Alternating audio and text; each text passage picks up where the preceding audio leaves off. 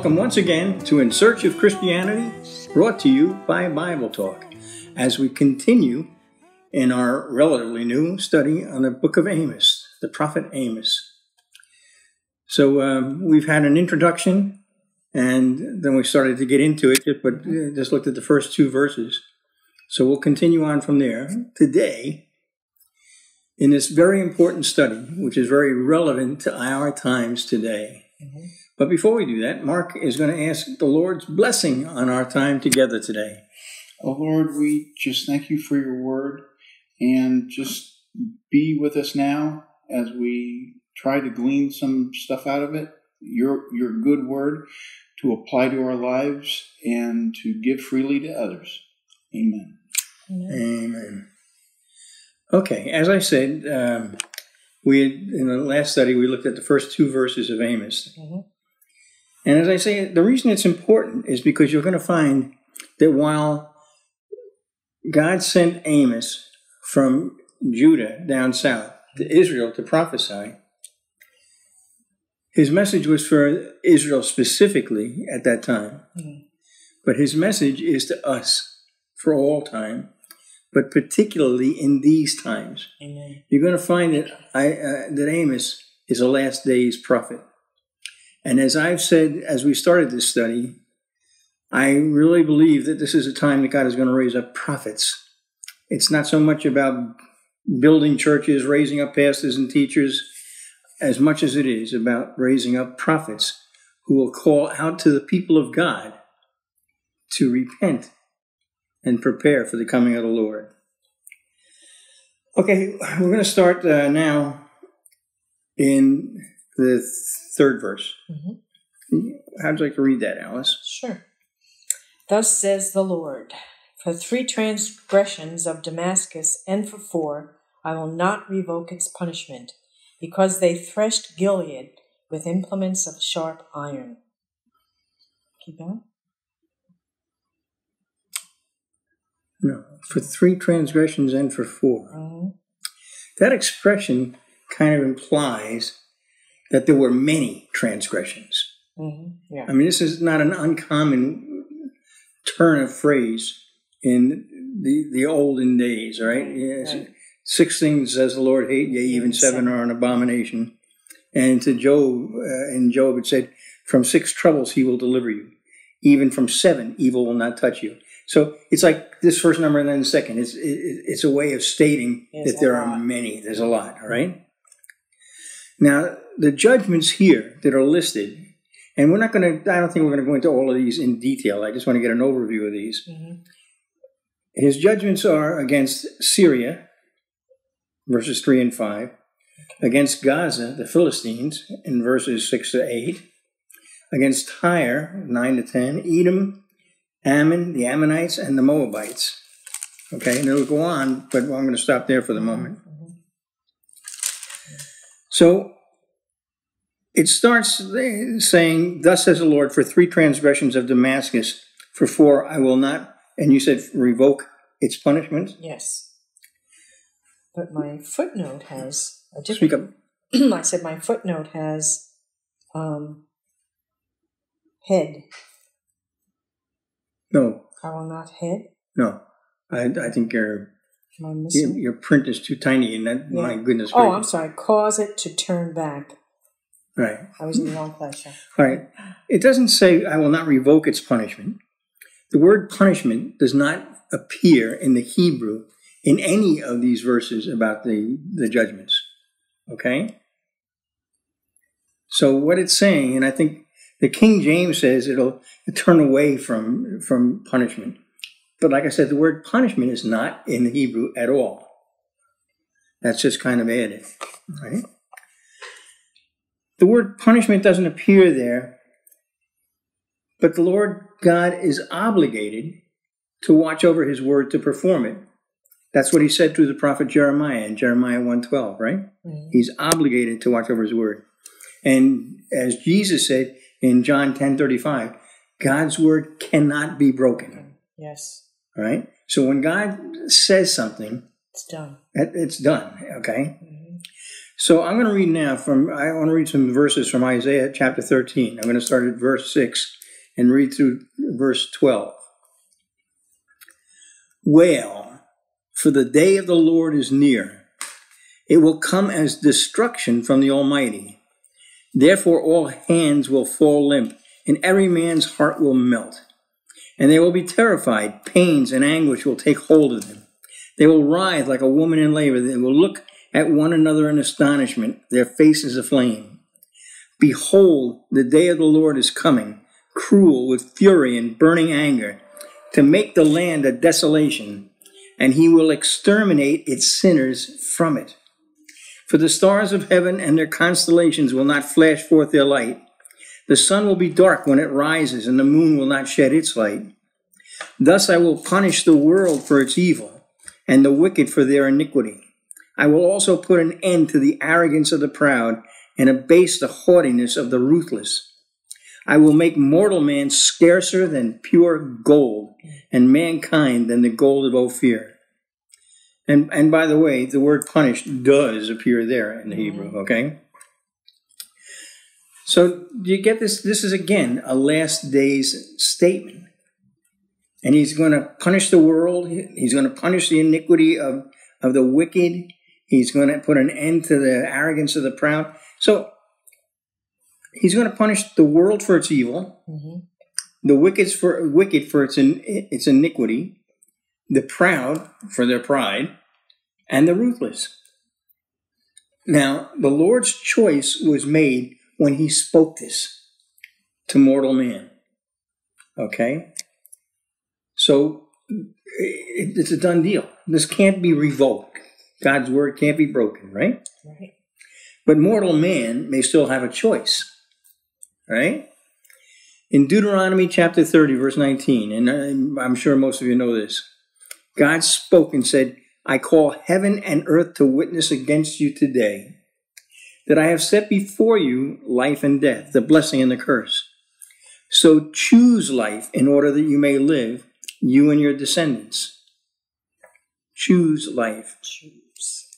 So even though God is speaking this to the nations, individual humans still, at least at the moment, have a choice. Choose life. What's life? Well, Jesus said, John 14:6, I am the way, the truth, and the life. Choosing life is about choosing Jesus Christ, because he has chosen you, right? If there is still yet time. Now, I'm going to tell you something. Life is fragile. I can remember sitting years ago with a friend of mine. We were talking about having shared the gospel with somebody, and that person, a relatively young person, went out and was killed in a motorcycle accident that afternoon. You don't know. Life is fragile. It truly, truly is. So, before I was saved, I had this concept of, well, I want to go to heaven, and my religious opinion of heaven was, what I'll do is I'll wait till I'm like old. I am old. I'm going to wait till I'm old. No comments. Wait till I'm old, and just before I go, I'll confess and repent. But I'll do whatever I want for all of the years prior to that. It doesn't work that way, because you don't know. You don't know when God will require you and call you. The other fallacy in living that way is true joy is following Christ. Yeah, but the world doesn't know that, or the world doesn't believe it. And they should know it if the church is being faithful to proclaim it. Because we are to bring the word of God. And Jesus Christ said, I came that you might have life and have it abundantly. He came that we would have joy, and that our joy would be made full. All right? But remember, this is 2 Corinthians chapter 6, verse 2, when Paul said, for he says, in a favorable time I listened to you, and in a day of salvation I have helped you. Behold, now is the favorable time. Behold, now is the day of salvation.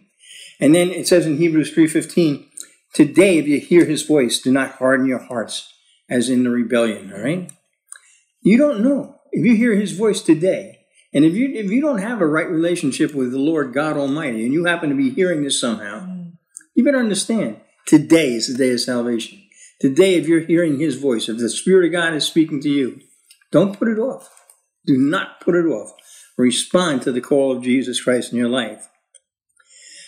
The purpose of this right now, in regard to God's going to bring judgment in the end days on all the nations, right, is that choosing Jesus will result in you not being part of that world that the Lord will punish. Right.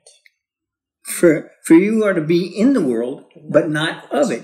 Yes. That's what Jesus said in John 17:16. He said, speaking to the Father, praying to the Father, He said, they, us, are not of the world, just as I am not of the world. And those who repent and accept the atoning work of Jesus, the life, are no longer counted among the wicked. Right? He's going to punish the wicked. But if you accepted Jesus Christ, you're not counted among the wicked. Where is that? Where did you read? Right on my little note that I made myself today. Ah, okay. But I will give you a scripture verse of that, okay? Yes. And the scripture verse I'll give you is this, from Romans chapter 1. Okay. Not Romans chapter 1. Okay. From Romans chapter 8, verse 1, all right? Okay. And 2. There is therefore now no condemnation to those who are in Christ Jesus. And the King James goes on to say, who do not walk according to the flesh, but according to the Spirit. For the law of the Spirit of life in Christ Jesus has made you free from the law of sin and death. If you have accepted Jesus Christ, you have been washed clean by the shed blood of the Lamb, by the atoning work of Jesus Christ. There's no condemnation. You're not part of the wicked. We are the redeemed of the Lord, and we're to say so, right? Right. So, and those who are in Christ Jesus have no cause to fear the punishment of the proud. For we have the mind of Christ. And the mind of Christ is expressed clearly in Philippians chapter 2, starting at verse 5, where it says, have this mind in yourselves which was also in Christ Jesus, who although he existed in the form of God, did not regard equality with God a thing to be grasped, but emptied himself, taking the form of a bondservant and being made in the likeness of men. Being found in appearance as a man, he humbled himself by becoming obedient to the point of death, even death on a cross. And finally, we, the bondservants, the remnant, cannot be counted among the ruthless. King James says terrible. Because we are led by the Spirit of God and the teaching of Jesus to love not only those who love us and who we count like us, but Jesus said, but I say to you, love your enemies and pray for those who persecute you, so that you may be sons of your Father who is in heaven. Mm-hmm. Matthew 5:44 and 45. So we're not the ruthless because we're filled with the love of God. Mm-hmm. So it also says, blessed be the meek. It says a lot of things, yeah. But they all go to that issue, okay? Do you understand that we're different than the world? Yes. Why? Because we've not been born of flesh and blood now. You've been born again, and you've been born again of your Father who is in heaven. You've been set apart. Absolutely set apart and made different. Yes. So we don't have to fear the judgment of God here or the punishment of God, which does not mean that you will never experience the discipline of God. Right. Because there is a difference between discipline and punishment. Mm-hmm. Oh, how I wish the world understood that. Yes. Because the world and the churches seem to accept this greatly, to wipe out the concept of discipline or being a disciple. Right. Because that's too harsh, that's too rough. The fact of the matter is, it says that God disciplines those whom he loves. Mm-hmm. If he doesn't love you, you're not a son of him. You're not a child of his. Okay? Mm-hmm. That's not punishment. It is training. Yes. It is training in righteousness. That's what discipline is. Okay? It is correction. Discipline encourages what's being done right, and discipline corrects what's being done wrong. Mm-hmm. It's about training in righteousness. We should seek. David sought discipline.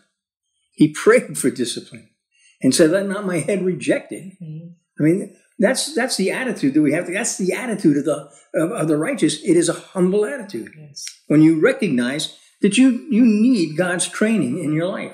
You need his discipling in your life. You need his discipline in your life. The fact of the matter is that the devil has tried to change and corrupt. He has not tried. He has been all too successful in corrupting the language. So we have difficulty communicating. Yeah. Right? Don't just put yourself in a place where you say, okay, I'm not going to reject discipline. Put yourself in a place where you pray for discipline. The discipline of the Lord in your life. Because that's the purifying thing. That's when God comes and he's pointing out or showing or dealing with us of the things that are not right in our lives. So that's what we should desire. That's dross that comes to the top. Absolutely. Absolutely. Through the heat. Well, it is through the heat. Refiner's fire. That's right. God, said in Job, it's in the book of Job, I know that when I've been tried, I shall come forth as fine gold. When gold is tried, it is heated up, it's put to the fire, so that, as Alan said, the dross, the impurities rise to the surface where they can be scraped off. Mm-hmm. I can remember years and years ago, when I was first saved, and I was praying, God, I want to be what you want me to be, Lord. I could. It says, I don't try and hide my failures from the Lord. What a silly thing that would be.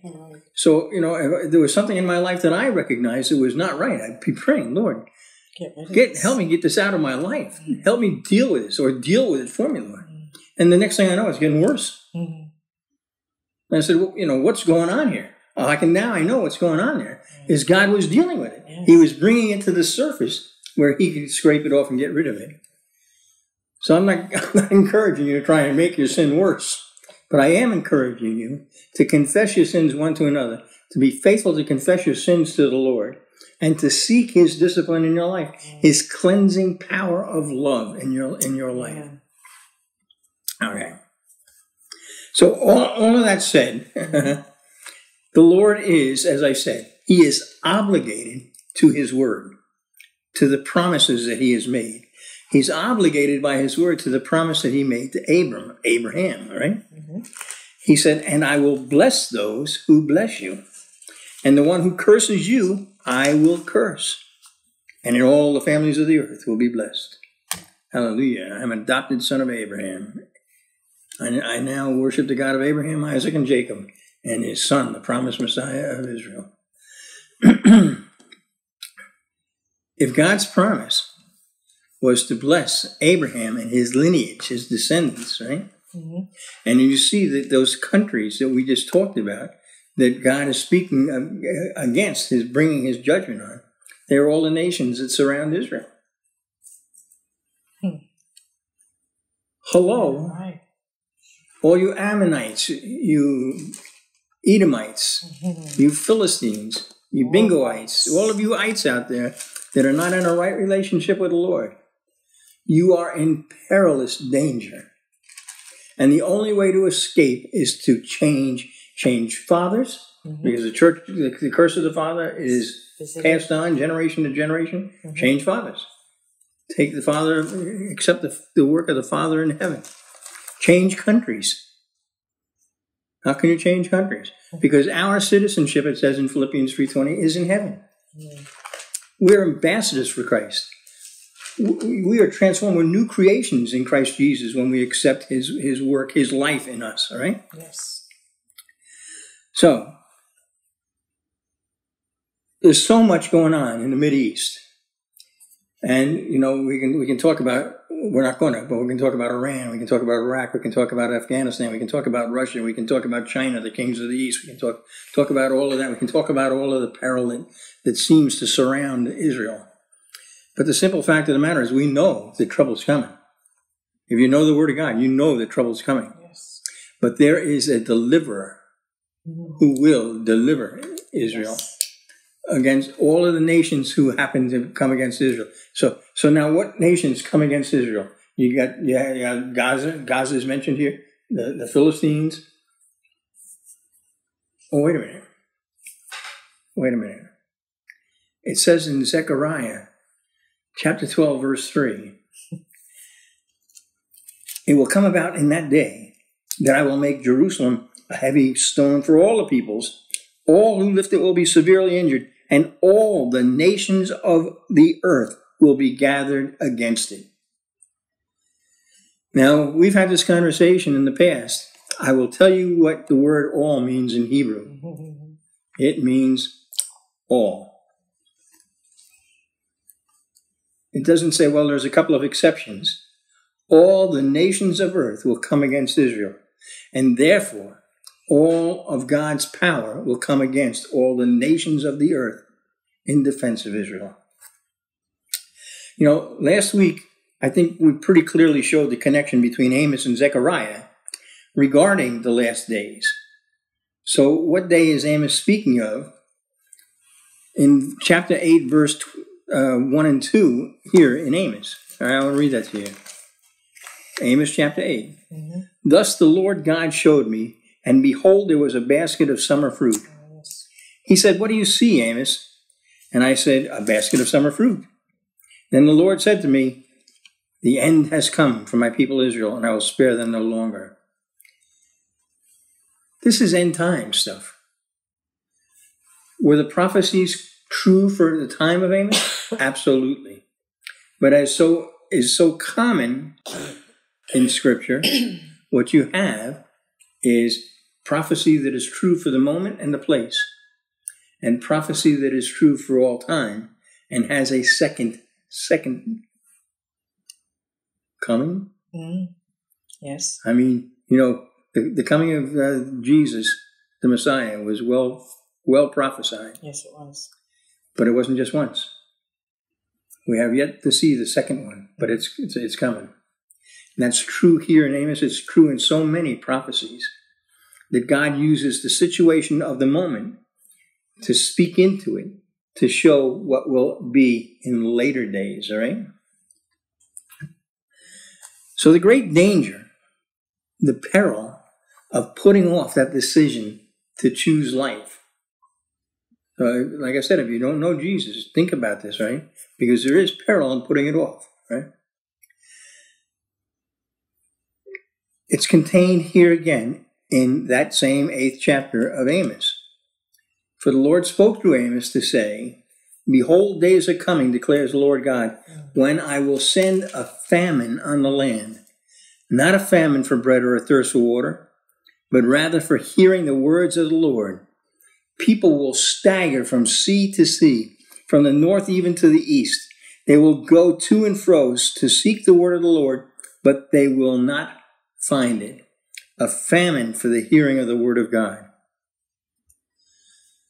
So in any event, I feel confident that the people of God felt pretty good. The people who were hearing this, if there were, you know, this starts Amos's prophecy. Mm-hmm. Remember, he's gone from Israel, from Judah, the south, up to Israel in the north. Mm-hmm. And he is speaking prophetic judgment against the enemies of the people that surround him. I bet those Israelites and any Jews that heard him, they were cheering him on, boy. Don't you think? They're cheering him on. He's going to beat up our enemies. But then, in verse 4, he goes on to say, thus says the Lord, for 3 transgressions of Judah, and for 4, I will not revoke its punishment, because they rejected the law of the Lord and have not kept his statutes. Their lies also have led them astray, those after which their fathers walked. And then I'm going to skip for a moment, right up to verse 6, all right? And then it says, thus says the Lord, for 3 transgressions of Israel, and for 4, I will not revoke its punishment, because they sell the righteous for money and the needy for a pair of sandals. So later he'll say to Israel, this is Amos, right? God speaking through Amos. In the 3rd chapter, he says, for you only have I chosen among all the families of the earth. Therefore, I will punish you for all your iniquities. In chapter 6, I have, thus saith the Lord, for 3 transgressions of Gaza. What did I say? Israel. What did I say? You said Israel.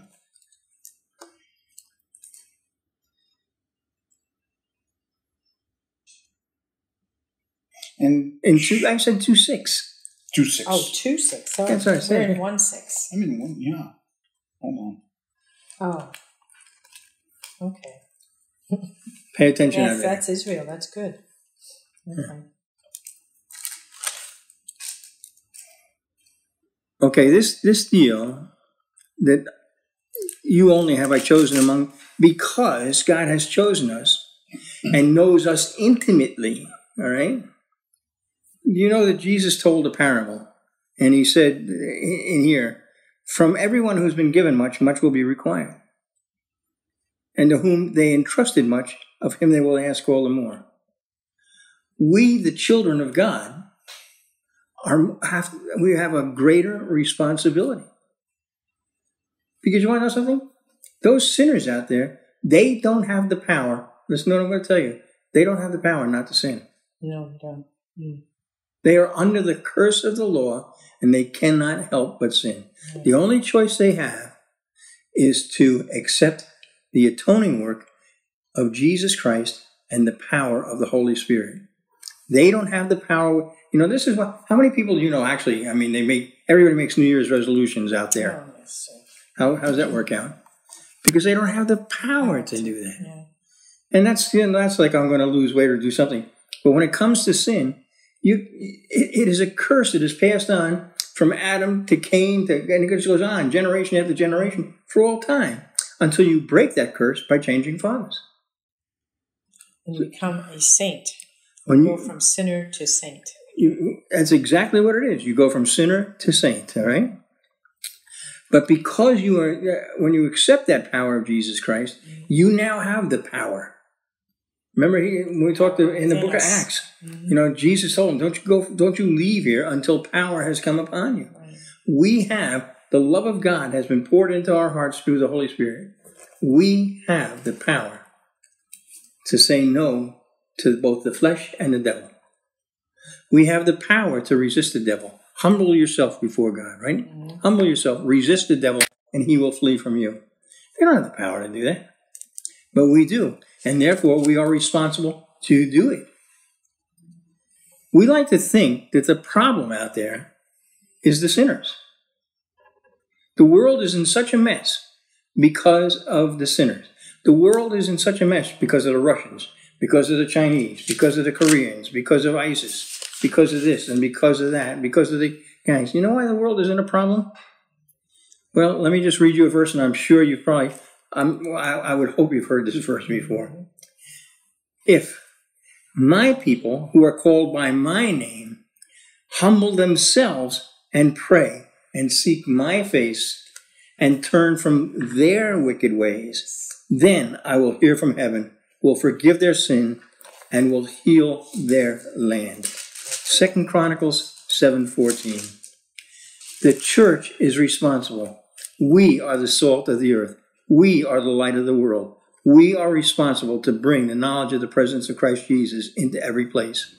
And Father, that is my prayer as we close this session, Lord God, that we would be faithful to do what you have entrusted us and called us to do, to proclaim your love, your atoning work, and the power of your Holy Spirit out into that dark world, to bring your light into that world. Lord, help us to be faithful to do that. In Jesus' name I pray. Hallelujah. Well, we've done it again. That half hour blew by, so we'll see you next time. God bless you and goodbye. So I've cherished that old rugged cross till my true